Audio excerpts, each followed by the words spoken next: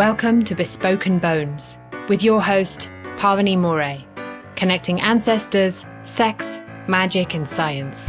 Pavini explores transpersonal tools for erotic wellness every new and full moon, engaging educators, healers, spiritual leaders and scientists in revolutionary dialogue. Get ready to feel good and go deep. This is Bespoken Bones.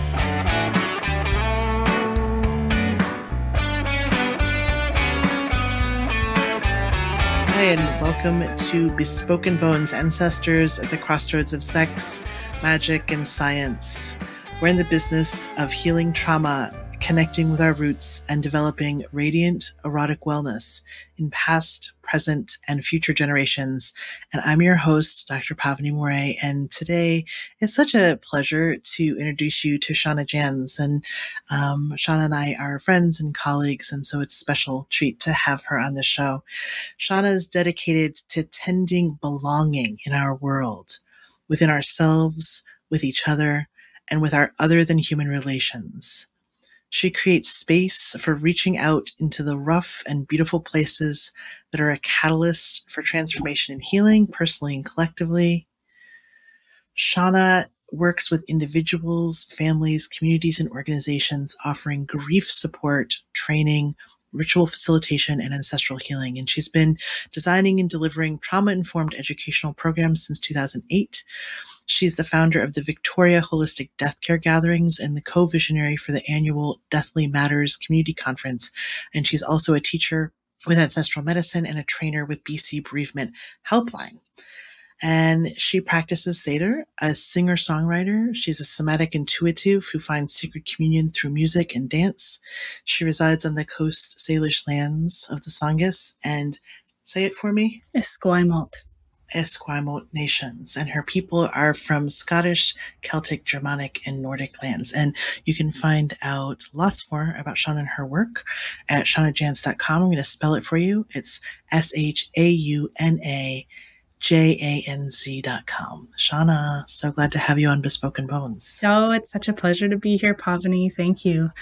Yeah, I've been really excited about this interview. You know, you and I met a few years ago, and we met, you were telling a story, and the story that you told, like, rocked my world for weeks afterwards. And still, like, when I think about it, it gives me chills. And I think it would be appropriate, if you're available for it, to start with having you tell that story of your car accident in 2017. Oh, yeah, thanks, Pavini.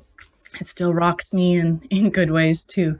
A little bit of context that helps add to the meaning of healing through a car accident that I had just under 2 years ago now.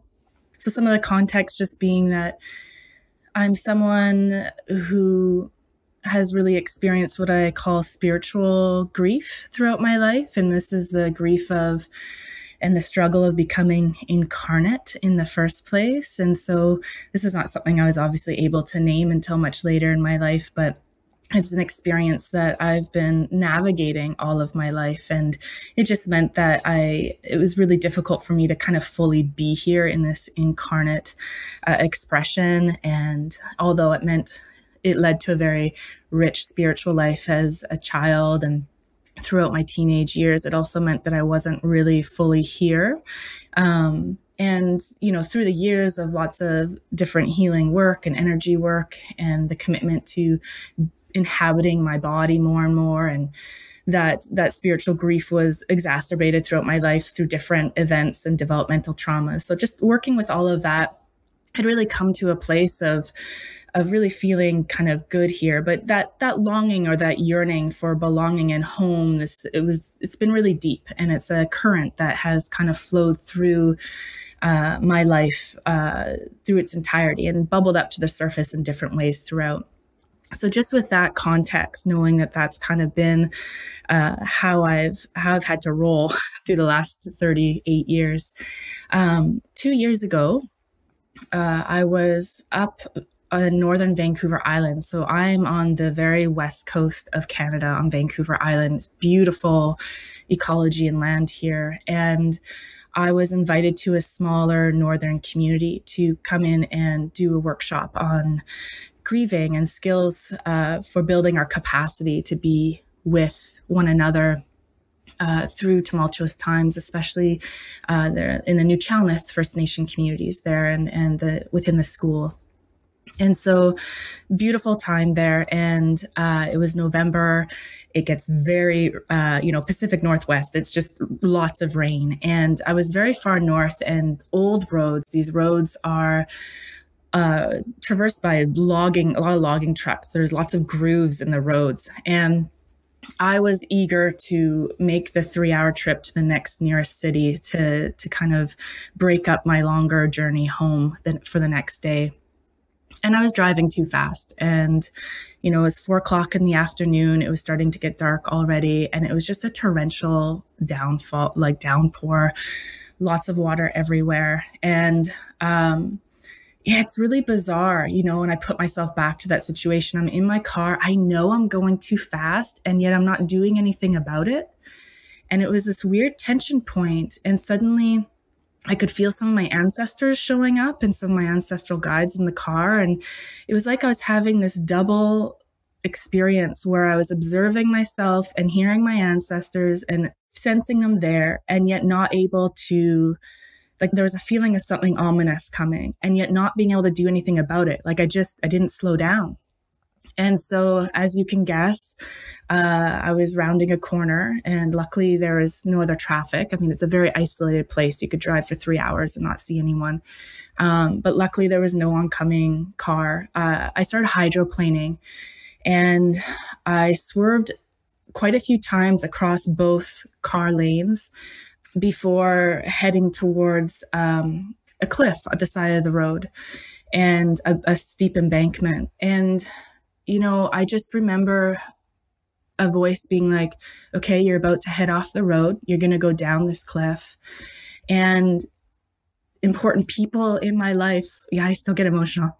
Important people in my life started flashing before my eyes. And I was just like, this is it. And I let go, I lifted out of my body, which has been something that has never been difficult for me, given that I've been navigating this spiritual grief all my life. So I just lifted out.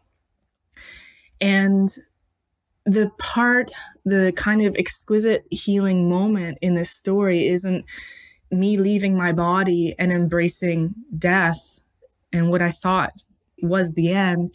It was actually the moment my car finally stopped by being jammed into a tree. And I landed back in my body. And of course, in those moments, I'm in trauma and I'm in shock, and I went into just survival mode. I got out of the car, I climbed up the cliff.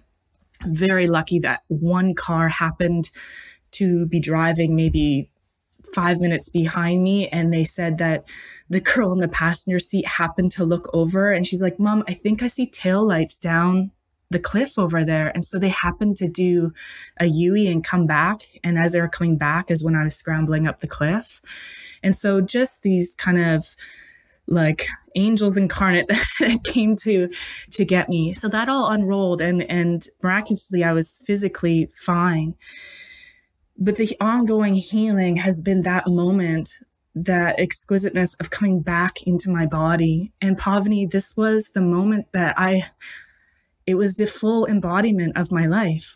Despite all the work that I'd done to fully be here and be in my body and be living out, and doing good things in the world, I had no idea that there was still more work to be done. And it was that moment of coming back in. And I was just so cracked open for weeks after that. Just everything seemed brighter and more vibrant. I was just excessively expressing my love to so many people and to so many of my other than human kin, and just felt so connected and yet embodied in a way and just fully here in a way that I'd never experienced before.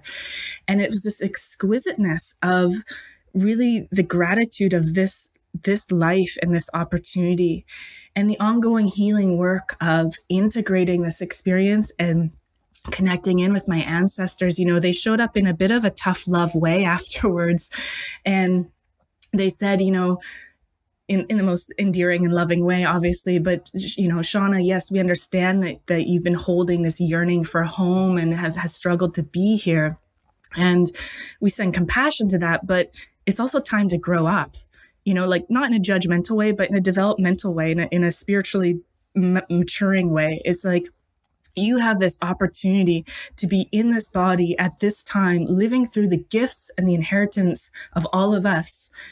And we don't have that opportunity anymore. We're not incarnate. You do. So buck up, be in your body and allow these exquisite gifts that are your inheritance to flow through into your life. And I mean, we all have this. We all have this opportunity. It's to all of us.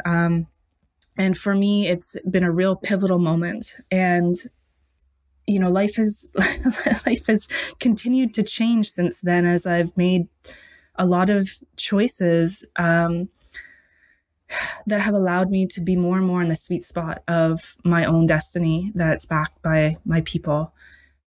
Yeah, thank you. Mm-hmm. Thanks for the tender. It's good to hear that story again. And it's good to hear it. I think I heard it like a couple months after it had happened. Yes. And so it's interesting to hear how you've integrated it, because it's slightly different and very much the same at the same time. Yeah, it's every time I think about it, it still makes me emotional. It's that emotion of like just gratitude and kind of awe. Yeah, and it's continuing to work me. I really appreciate these opportunities to tell the story again, because it's in the telling, right? We continue to integrate and we continue to glean from it. And I think part of it too has been this recognition, like in a spiritual sense, I've been told by my people also, like, Shauna, you don't have to feel 100% at home here in order to be fully here for this time. That seems so important. It's been so important for me. It's been medicine. It just has made me relax. Like, oh yeah. My home is in many places, and that doesn't mean I can't be fully here for this time. There's a couple things I'd like to draw out of the story that I hear. Please. Yeah. Well, the first one is this idea of like driving towards an ominous destiny and being unable, like knowing that it's true and being unable to shift out of it. Like what comes up for me is like, oh yeah, that's kind of like addiction, right? It's kind of like all the ways that it's just like I mean, we talk about it like as a death wish, right? But I feel like that's a little bit pathologized, but I think it is really rooted in the orphanhood, or the like kind of like, I'm not fully here, like that you're talking about. And I'm just curious if you have any reflections on that, or want to say more. Yeah, that's so good. Thank you. As you say this, what comes to mind, because this is something I'll be chewing on for a while, thanks Pavini, is there's something that can become quite compelling, I think. And possibly there were unhealed ancestral moments that were also behind that situation. I don't know. But there's something, there's something about being compelled towards that which we long for in these unconscious ways. And so I don't know in that moment. I've tried to put meaning about why that car accident happened. Was it divinely guided? Those sitting in those places, I just kind of would just spin around. It seems like the wrong question. Yeah, it was. And then my ancestors just kind of said, like, it doesn't matter why it happens. It matters what you're doing in response to it. But how? And I can honestly say that if it wasn't for having done all this ancestral healing work with my lineages, that my response then the outcome probably would have been quite different. And so, I think it's a perfect mix of the right timing in some way, and what I see energetically that's happened is that it energetically shook up not just my life, but I think it reverberated through space and time in that kind of ritual way that, it does when we're working with the unseen realms also, and that it's course corrected something. And I think that moment has been a healing moment, not just in my incarnate personal life, but it's reverberated throughout my lineages in ways that I can't fully comprehend. But it's been this kind of sudden shift that was needed for more alignment and healing on multiple levels.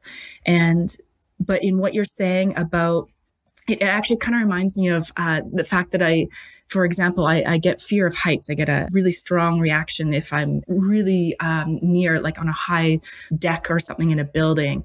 But I also recognize there's a compellingness that, like, it's almost like my body doesn't trust itself to keep itself steady near a drop or a cliff if I'm on a mountain, because there's something compelling about the awe and the energy of spirit and wind for me, for example. So when you spoke of that kind of, like, whether it's addiction or other things that compel us, like, why is that? And so, yeah, I will continue integrating that more in terms of how that may relate to this longing that I've had, this compelling longing for being back, quote unquote, home, wherever that is in the spiritual sense that's non-incarnate, and how that may drive or compel certain experiences. Yeah, thank you for that reflection. The other thing that I wanted to just tease out a little bit was the after, right? When you landed back in your body, and then you had this amazing heart-opening, experience, and like the word that came was like, oh, you committed, right? And Yes. I was remembering that, like, I don't know, about 4 years into my my relationship with my partner, like there was this question that I was in, which was like, oh, what would it be like to be all in? Yes. Right? Like, what would it be like to be all in this relationship? And it's kind of like, that's what I hear in that moment, is like, you were just like, okay, I'm all in. Yes. Oh, Yeah. and it's relieving. Yeah. There's something that gets to, like, soften and in my body, in my psyche, in my spirit. And I'm able, there's really, I think my number one kind of spiritual identity is really that of, like, lover of life. So it's what a juxtaposition to be feeling this, like, longing to not be here, to be in a different place of home, and yet to also have this very strong sense of, like, love for life.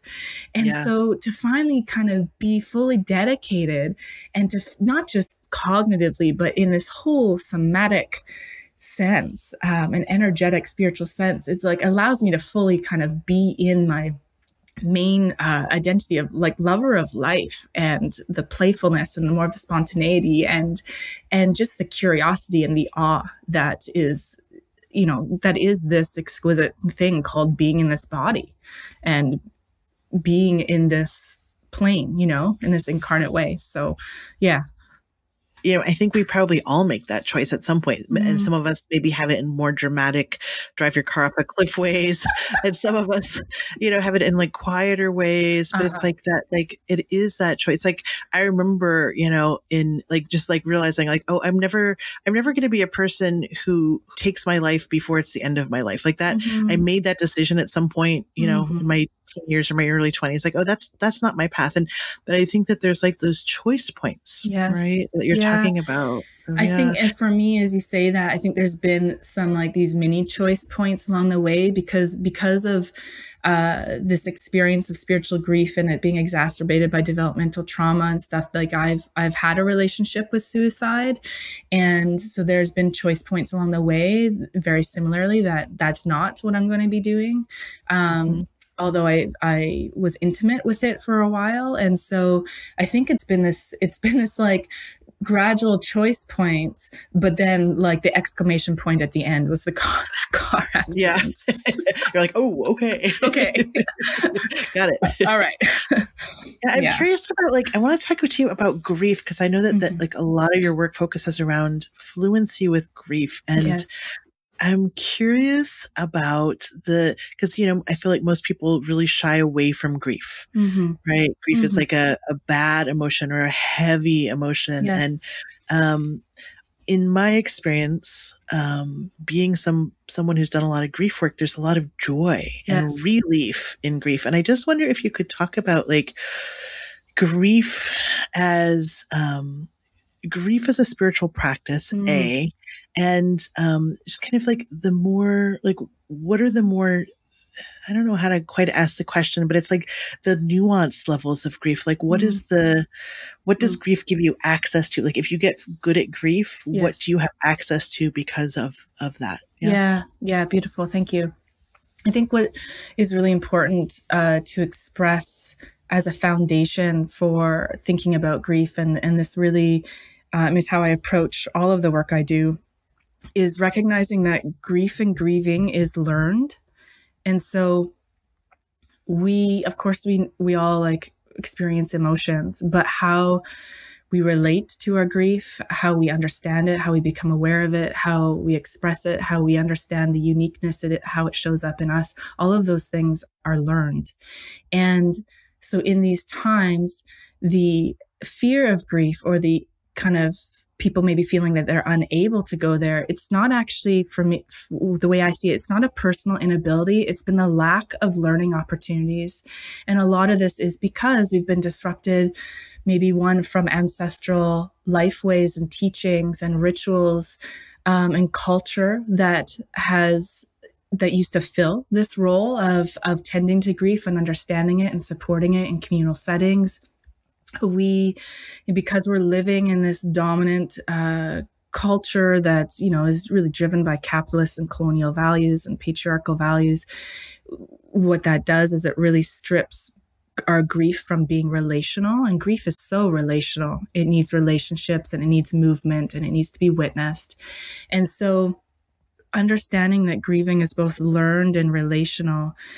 And what I see in my work, whether it's with individuals or in training programs, is that there's kind of 3 levels that I'm seeing and supporting. It's number one, the actual grief that's arising in someone. For example, the pain, the expression, and the importance of embodiment and the ability to learn how to stay present while moving grief through our bodies. And so supporting that. But then the next level is actually how do we relate to our grief? And do we understand the styles of grieving that are unique to us? What have we learned from family, from community, from traditions or faith-based beliefs, or the broader culture about what grief should or shouldn't look like or feel like? What have we learned that is actually life affirming for us and supports us in our grief? And what have we learned, whether through explicit means or implicit, or whether it's been unconscious or conscious, that actually inhibits our ability to be in relationship to our grief? And so there's that level. And then there's a level of, well, how do we then be in our grief while still relating to others? So it's like these 3 levels. And because of living in these modern times, and even folks who I think have grown up in intact cultural systems or in faith-based traditions where there's a lot of support and the kind of technologies, ritual technologies and roles and understandings of grief are fairly present. Even in those situations, because of just the insidiousness of capitalist culture, it still wears away at our capacity, and it makes grief a very individual expression rather than a relational one. So for me, when it comes to the spiritual importance of grieving, there's a few ways. I don't believe that our grief needs healing. I believe that our healing needs our grief. Oh, that's beautiful. Wait, can you say it again, Shauna? Grief doesn't need healing. Our healing needs our grief. Yeah, that's right. Grief is our ability to remain in relationship to life. We don't grieve what we don't care for. We don't grieve what we don't love. And to allow our hearts to crack open in a way where we have the capacity to be with it, to be present with it, to know how to move it through us so that it becomes an offering that's life affirming, that actually leads us, as you're saying, into this joy.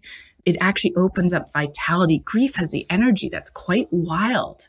And of course, in a culture that, everything needs to be in control, and there's just such limited notions of what it means to be successful and productive and all of those things. Like, grief obviously gets stigmatized, but the energy of grief is vital. It's kind of wild. And when we relearn and come back into our capacity to be with grief in ourselves and with others, it becomes a flow of love, and it opens up to joy. It opens up to vitality.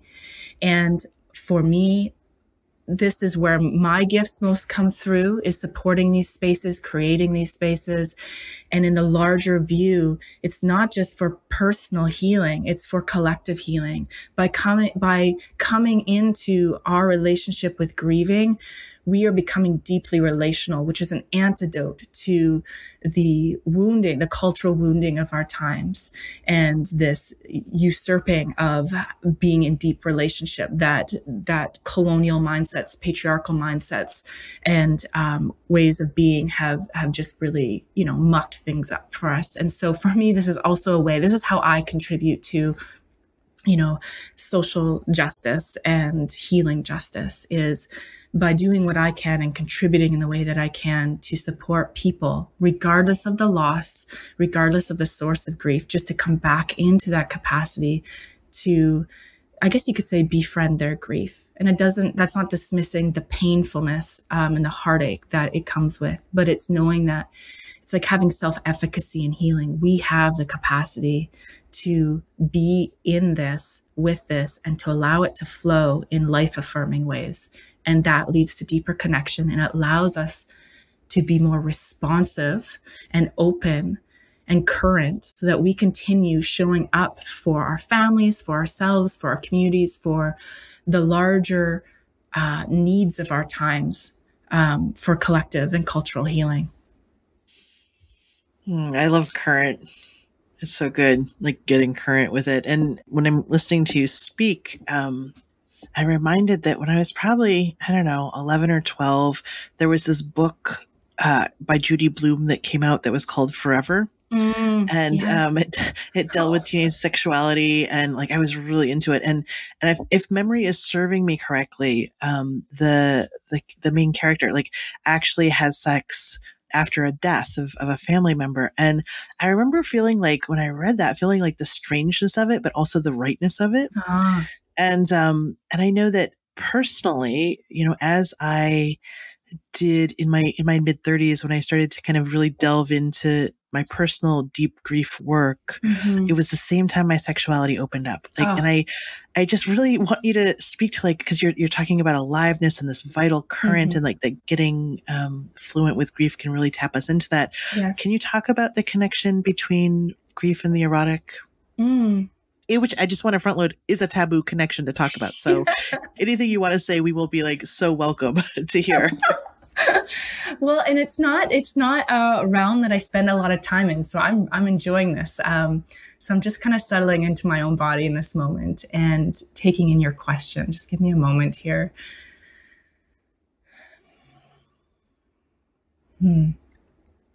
So what comes to me and what's alive for me as I drop into what I see are the energetic patterns of vitality is the creative life force and all of its exquisite expressions. And so what I'm actually seeing in this moment is that grieving is one vital expression. Sexuality is another vital expression. Creative art or movement is another one. There's all these different expressions. And I think what I see is that the entryway, the gateway into vitality, I think can be any one of these. And the more we deeply go into any one, it helps to open up and it creates a resonance and an embodied kind of maybe muscle memory, energetic, spiritual opening that allows these currents to move through us. And so I see this all as creative life force, and opening up to in one area is going to help flow and open up in another area, because at the fundamental energetic level of it, it's life force. Yeah, that's great. That's great.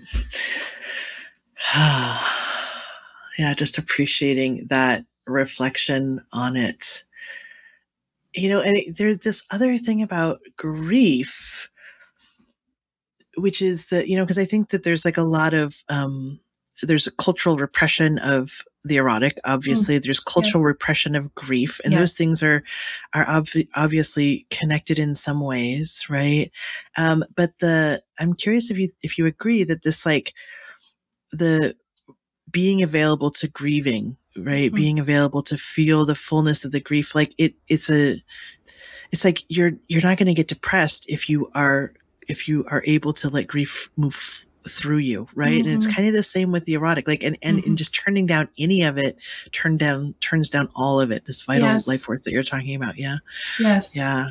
That really resonates in my heart. And I mean, that's why you're doing the work you do. That's why I do the work I do, because this is coming back into our joy, into our pleasure, into the full capacity. I mean, part of the exquisiteness of being incarnate is being able to, in supportive ways, of course, to experience the fullness of what it means to be alive, the full spectrum. And so whether it's someone who's supporting people to come back into embodiment through movement and find their expression through dance, whether it's finding erotic wellness that you're doing, whether it's coming in a deeper capacity to feel our grief. I mean, these are necessary medicines to counter this cultural suppression and oppression that's happening. Absolutely. I'm curious, because, the erotic can be such a place of wounding, and it can be such a place of transgenerational wounding. And and I want to kind of like shift the focus to talking a little bit about that, about, intergenerational wounds, and like, how are you holding the entirety of the perspective? And I know you've recently went on an ancestral pilgrimage, and so maybe you'll frame it with some context like that, but kind of like this piece around victimhood and perpetrator experiences, and how we hold these all in our lineages. Yeah, it's important work. And just to begin this, it's really important. I mean, we're both healing lineage practitioners. And so for me, before even being able to really delve into the cultural, intergenerational layers of wounding, there's been first a step of just ensuring that my own people, my own ancestors and my lineages have a basic like elevation connection. They're fully crossed over and ancestralized, right? So that the basic of ensuring that all my people are elevated, interconnected, and are well. And so that the source of blessings and gifts that are flowing through my lineages are no longer disrupted by big disruptions that happen historically. So there's that basic, it's kind of like Maslow's hierarchy of needs. Before we can, work on self-actualization and stuff, we need our basics of food and housing and love and safety met. And it's kind of the same in the ancestral healing work. Is there's this kind of basic layer of ensuring a certain connectiveness within our lineages. And so in terms of the pilgrimage, in terms of your broader question, it's from that place that for me personally, I then embarked on this recent ancestral pilgrimage throughout parts of Europe.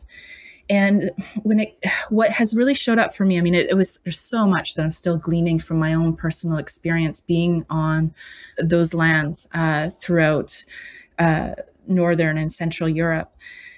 But what has kept showing up has been the importance of seeing the kind of deeper currents of story that run through our ancestral heritages, our ancestral histories, that we've a certain continuity and from this place, there's a certain steadiness that we can ground into that transformation can then take place.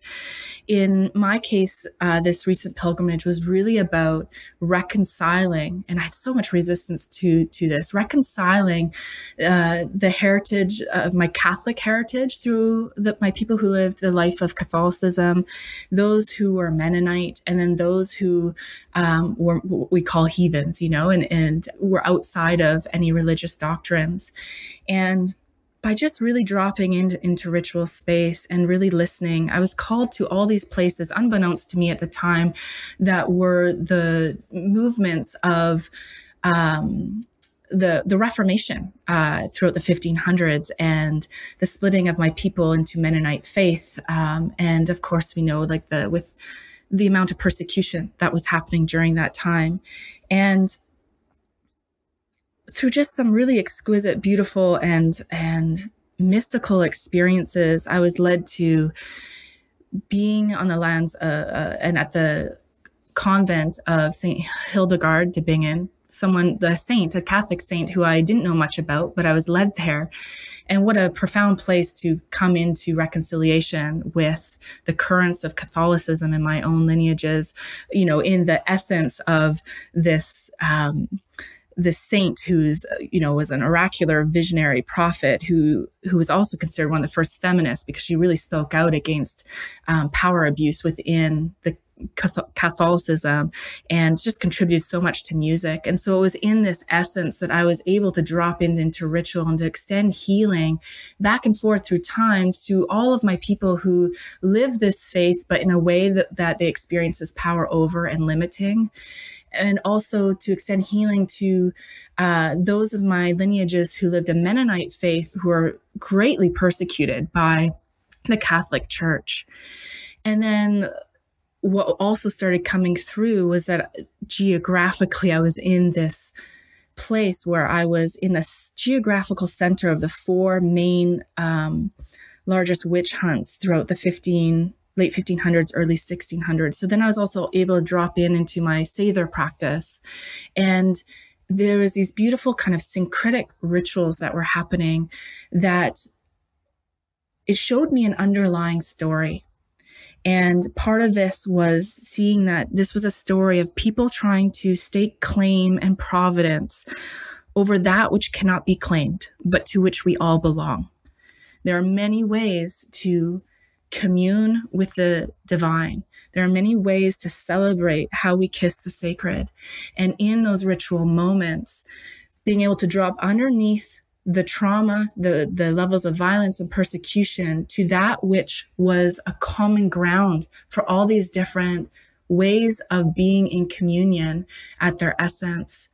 And that came a lot through music, through sound, through being in connection with the land there. It came a lot through connection with the waters, whether it was the waters in Amsterdam that also fed my great-great-grandfather's life, whether it was the waters of the Rhine River that held so much of the joy, but also the violence that happened through history. And the waters were really telling me, we have witnessed so much history in these lands of your own people, but yet we're still considered holy. This water is still here to purify, to cleanse, to hold, to nourish, to sustain. And your body and your heart can do the same because you are mostly made of water also. And so it was, for me, just giving this personal experience of dropping into these larger currents of story and dropping into the essence of what is good and wholesome, but through the history, through trauma, became confined, became power over. As we know in the lineage-based healing, a lot of times the blessings of our people, at some point, something happened in the lineage where that blessing kind of got turned into its shadow form and is part of the burden that came through. So we're reconnecting on a cultural level to the underlying currents of blessings. Is that making sense? It is. Shauna, really, thanks for saying all that. I'm curious why it's really important to you to share all this. Well, I give a little glimpse into this recent pilgrimage. I mean, I'm still integrating it, but just the importance when we're doing the cultural healing work with our ancestors, how is it that we can really ground into and root into the larger currents of resiliency that flow throughout the different histories. So in this example, what really held me and allowed me to show up in a way to extend reconciliatory healing across both within and between my lineages who lived diverse faiths and at different intersections of history were either on the receiving end or on the perpetuating harm end, as we know with institutionalized religions and the history of Catholicism and all of those things. So for me, it was really this, what is the underlying story here? What is the commonality between, those of my ancestors who lived a life that was more of pre-Christian Nordic mythic times and practices, and those who lived a life of Catholicism, and those who lived a life of the Mennonite faith. And what really came through is this underlying current was song and music. And I would drop into ritual space on these lands that my people would have been nourished by, and near these waterways that my people were nourished by. And, the Nordic trance singing practice of Galder would come through and start weaving in with the St. Hildegard's chants, which we know she's got a very particular, beautiful style of Gregorian chanting that actually took a certain type of breath work to sing that induced trance in the nuns that were singing them. Then that would interweave with the 4-part a cappella harmonies that are known of those who followed the Mennonite faith. And it was this common resiliency and what sings us into being, and communion through music, and being held by the waters that I know also were within and sustaining my ancestors' life that are here and with me now in these locations. And this healing work was extending not only between and within my own lineages back and forth through time, but also across the lands there. And it was that, it was my well ancestors, and then dropping in and catching these underlying currents of resiliency. And that, to me, when we're approaching intergenerational healing and cultural wound and healing work, is where the places of resource and intergenerational resiliency, and how do we come from that place to then extend the healing work for the continued healing of the traumas that, as we know, that, in this case, when I'm speaking of these faith-based traditions, is how the essence of what was good and right about mystical communion became warped into institutionalized power and violence at certain points in history. So I hope that my own sharing of my experience just kind of gives an example, and why I think that's important is rooting into the larger stories that we all have that hold our histories, our ancestral lineages, and our experiences, and how that reconciliation happens within our own hearts and bodies as it happens within our lineages also. I'd love to share some of the music that like you're talking about, and just wondering if you have something you might like to share with us. Yeah. Yeah. Beautiful. Thank you.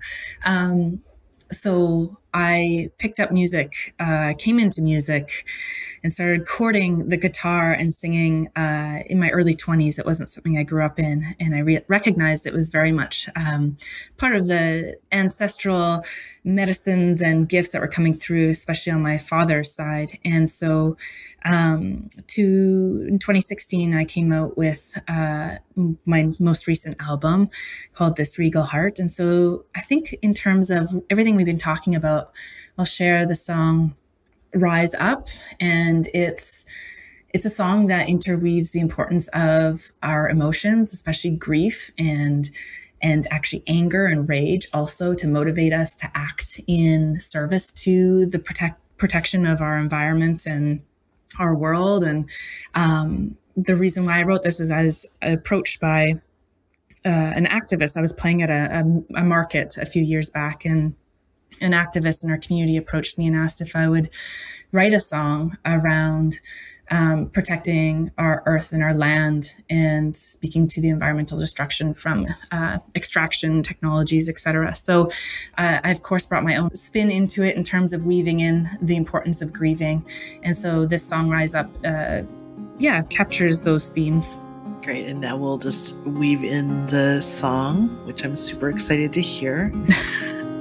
Destruction of our forests, rivers and streams, cover with our soul a grief so deep. We must not go blind, forget or go numb, for what we do to earth is what we do to us.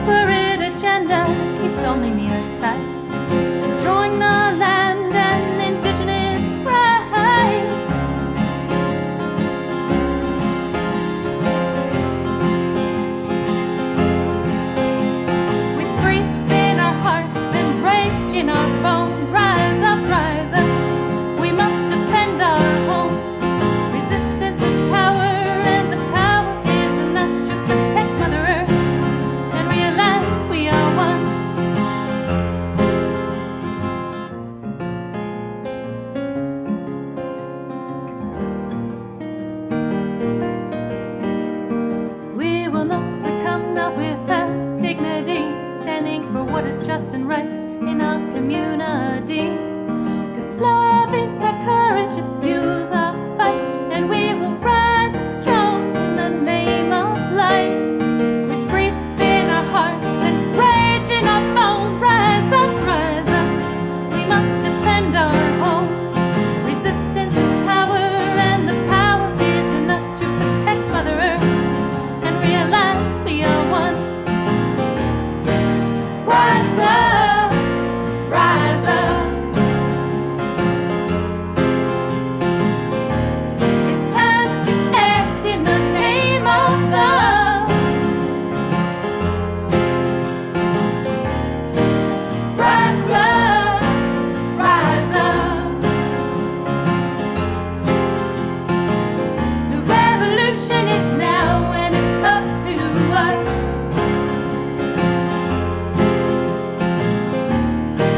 Rise up, rise up.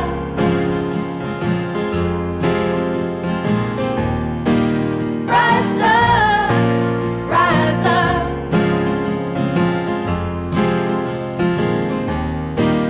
Rise up, rise up.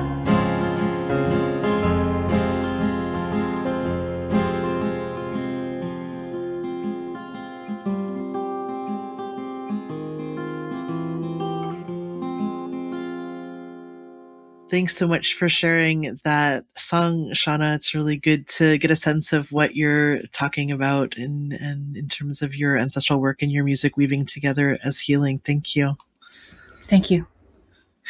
Yeah, I want to, you do amazing work in the world, and I want to give you a chance to talk a little bit about it so that folks can learn about it. Because you have a pretty cool course coming up, I think, starting in January 2020.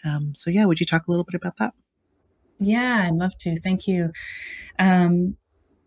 Well, I'm most excited right now about these online programs that I've been creating around sacred grief. And it's really beautiful to be extending and connecting with people from all over to delve into not only increasing our capacity for grieving, but also really connecting that with like your own particular ancestral lifeways around grieving. So this course in January is called Of Stone, Bone, and Water. And it's a 12-week course.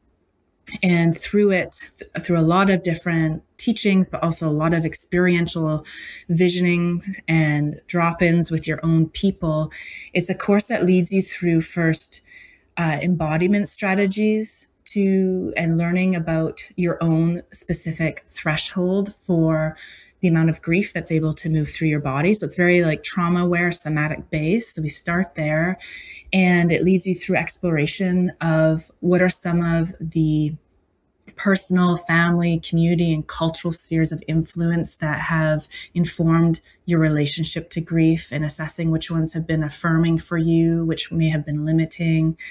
And then from there, we delve into ritual skills for supporting grief and grief expression, and then connecting in with both your collective well ancestors as a source of support and holding and witnessing, but also to reach out and to deepen into relationship with a specific ancestral guide who I might call a culture carrier, who's one who lived in a time when there was intact culture, and the learning and the teaching and the technologies around grieving and ritual of your very specific people was still a lived reality. And for some of us, that may have only been a few generations ago. Some of us may have the fortunate lived experience of still being in them now. But for many of us, especially I think those of us of European ancestry and background, it's likely many, many, many generations since our people lived a life that was steeped in intact cultural ways of being and relating. and in this case, grieving together. So it's really a beautiful 12-week journey into understanding and coming into your own capacity for grieving, understanding your own grief, and exploring and apprenticing to your own ancestors around re-enlivening practices that accommodate and are relevant to your context, your living context now, but still carry the same essential quality and ritual technologies that may have been used by your people a long time ago. And so it's really a beautiful weaving of, the ritual, the grieving, and the ancestral work all in one course. And I'm really excited about it. It's had one run already last year, and it was a really amazing experience with 30 students going through that, and the amount of learning and sharing and opportunities to also dive into ritual together in an online format was just really enriching for all of us. So if you're interested, if that sounds intriguing to you, I invite you to reach out. Those can be accessed from my website also, which is shaunajanz.com, right? Yes, it is. Yes. Okay. And I'm just going to spell it again for folks. SHAUNAJANZ.com. And do you have social media that you want folks to follow you on? I do. Yes. I'm on Facebook, Sacred Grief. I'm on Instagram. Come find me at Sacred Grief, Shauna Janz. I would love to connect with you there. That's great. Yeah. Well, you're doing a great job being relationally savvy in other ways. So I think you get a pass. And I just want to say, Shauna, thank you so much for showing up to this interview and being on Bespoken Bones. It's been an honor to talk with you about your sacred grief work. And I just think you're special and the best. And really great to have you here. Thank you, Pavini. This has been a little dream come true for me to be on here. So thank you for extending the invitation. It's been a real pleasure. Great. And thanks, folks, for listening to this episode of Bespoken Bones. And want to invite you to my new project as well, which is Wilcelium, an online school for transformative sex, intimacy, and relationship skills. It's launching later this year. You can find us on Instagram at Wilcelium, or you can check us out online at wilcelium.org, WELLCELIUM.org. And I'm Pavini Moray, and I'll be back every full and new moon with more embodied goodness and ancestral wisdom.